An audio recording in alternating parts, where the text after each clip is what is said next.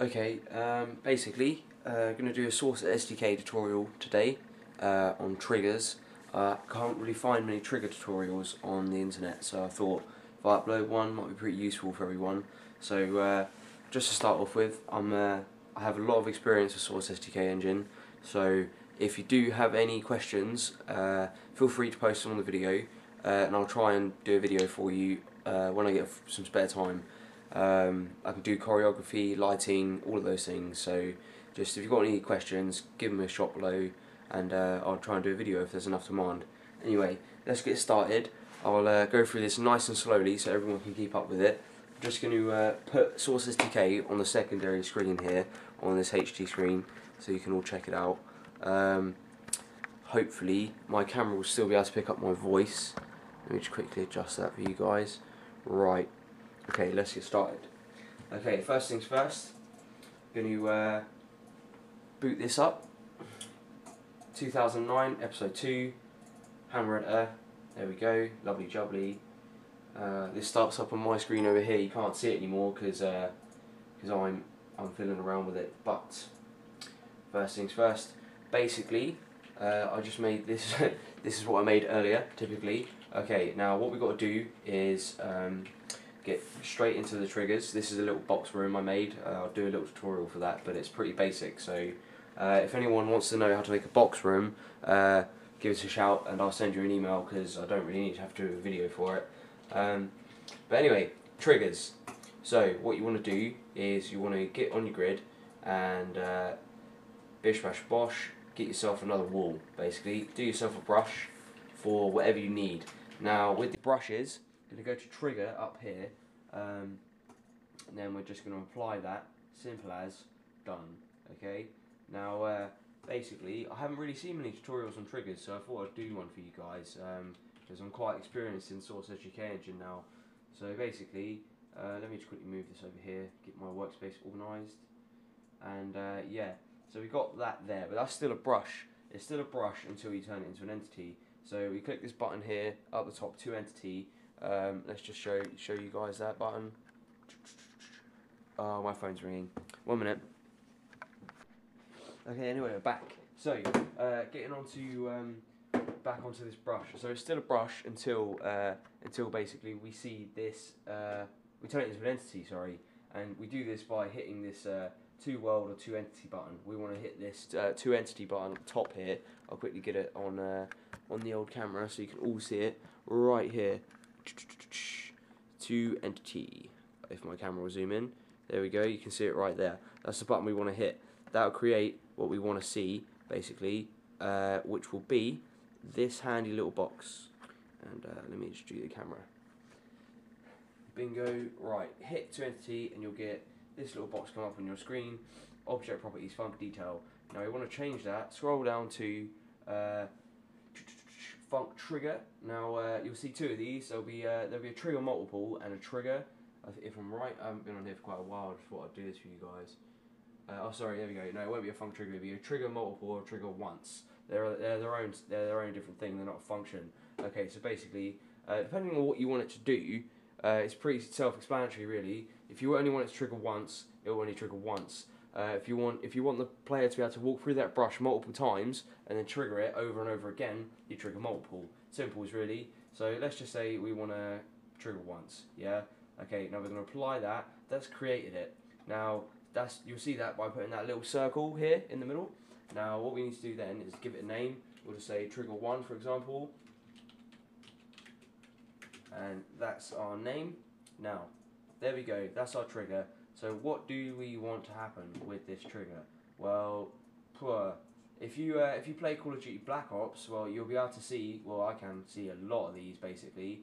I think they use triggers nearly everywhere in that game. Triggers are easy to use, and they can add a lot of elements to your game if you use them correctly. So what I'm going to do is I'm just going to basically make this a little bit smaller. Make this into kind of like a doorway so we know exactly where it is. Just going to choose a different texture for that, maybe that one. There we go. This little button here, the concrete wall with no patterns on it or anything, that just means apply current texture. So there you go.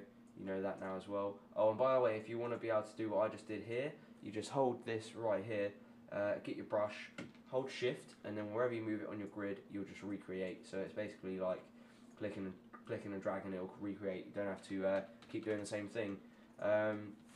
Other handy tips, I'll give you some more before it's over. But basically, there's our trigger. There's our two walls to signify our trigger. Now, what do we want to happen? I don't know. Let's create some fire. So we get the env, short for environment. We get the fire up. Right. Now let's say we put 3 of these in. In fact, no, we're just going to put 1 in for the moment, because you're going to work smart, not hard. And we're going to name that fire_1.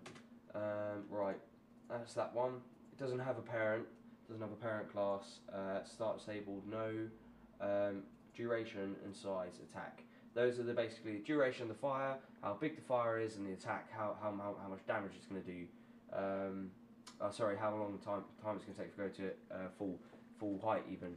So what we got here is we've got start on, start full, don't drop, don't glow, delete when out, visible from above, smokeless, infinite duration, all of those kind of things. So we're going to give it an infinite duration only after it's triggered though. It's not going to be smokeless, and it's not going to start full, and it's not going to start on.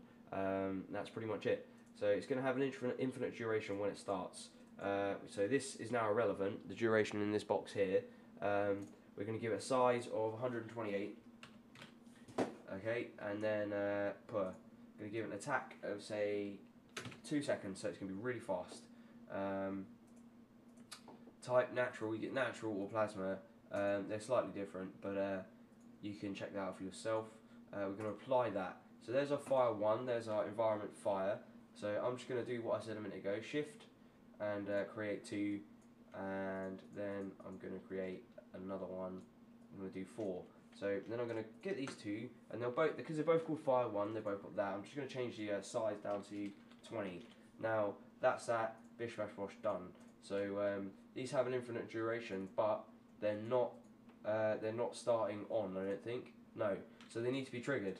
And this is where our trigger comes in. Bish bash bosh, there we go. So we've got our trigger, and just going to okay, by the way, if you go into flags are like parameters you can set for the object straight away. So what we're going to do is we're going to go, we don't actually need any of that because we're just going to trigger ourselves, but if you want an NPC to walk through here and trigger your trigger, you click NPCs, but clients is already clicked, and client is basically the player.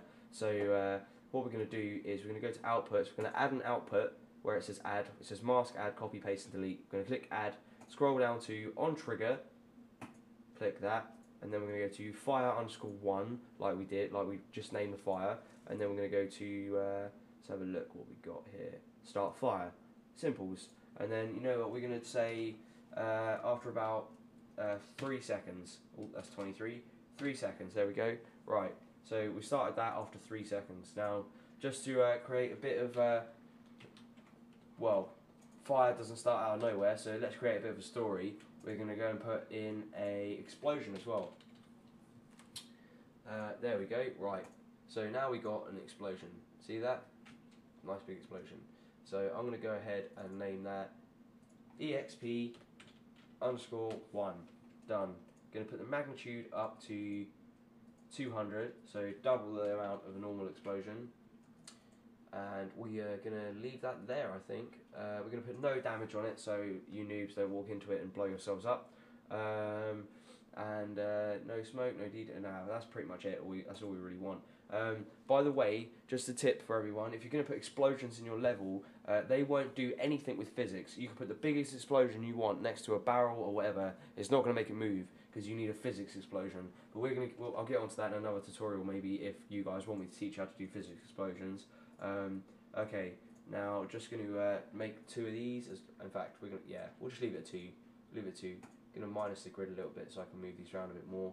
And yeah, basically, so we got our explosion, and we got a delay of 3 seconds on that. So to make it realistic, we're going to put a delay. We're going to do exactly the same thing on trigger. Explosion 1, and then we're going to do explode. Done. Now I'm going to do 2.5 2.3 seconds maybe. No, in fact 2.5 seconds I'm going to go for.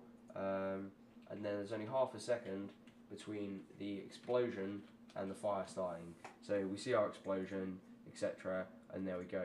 Now we're going to move that back to the end of the wall. And you know, you can just create whatever you want with the triggers really. Triggers are good for environments, good for starting off choreography scenes, good for pretty much doing anything, you know. If you want a door to close or you want an arena to start, like a battle or something, that's always good. Now I'm just going to put a player start in here and we'll just give it a go. Info, player start, there we go. Then we'll get our nice Gordon Freeman, who's green and is not orange because Valve are horrible people and they don't let us see what Gordon Freeman look like ever.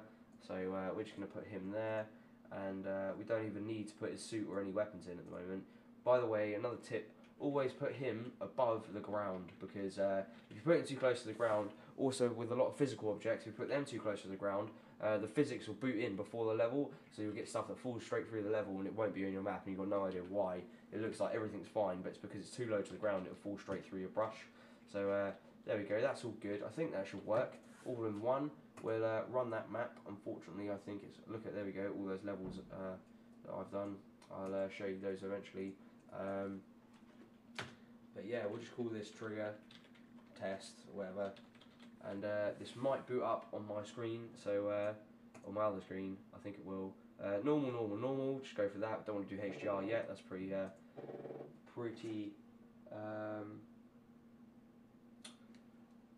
hard to go through at the moment, so sorry, my phone's ringing one more time. Hey, can I phone you back in a sec? Yeah, bye. Okay, then that's just compiling. Oh, what screen is it going to start on? It's starting on the other screen. So I'm just going to do this. Check this out on my screen. So there's our map. So I can just quickly flick out, edit, recompile. It's all good. So there's that. Okay, and then I'm going to load this. I loaded episode 2, by the way, if you didn't hear me in the beginning. So here's episode 2, just booting up, and it might boot. I think it boots straight into the map. So yeah, there we go. Right, now all you're gonna have to do is walk through here. 2.5 seconds. Boom, and the fire starts. There we go. Got a nice bit of smoke there, and just after that fire, after that explosion, the fire starts. Lovely jubbly, and then you can also see it took about 2 seconds to grow to full size, and the radius, whatever I set here, we got the one that's only like 20 of the magnitude and 128 here. So it's good if you could use the same fire, and yeah, there you go. That's how a trigger works basically. If any of you want me to show you anything else, post a comment below, and I'll do a tutorial on it. Seriously, use and abuse me, guys, because I know a lot of people don't know how to use Source SDK engine that well, but I know pretty much everything. So yeah. Send me a question or something, and I'll do a video for you. See you later, guys.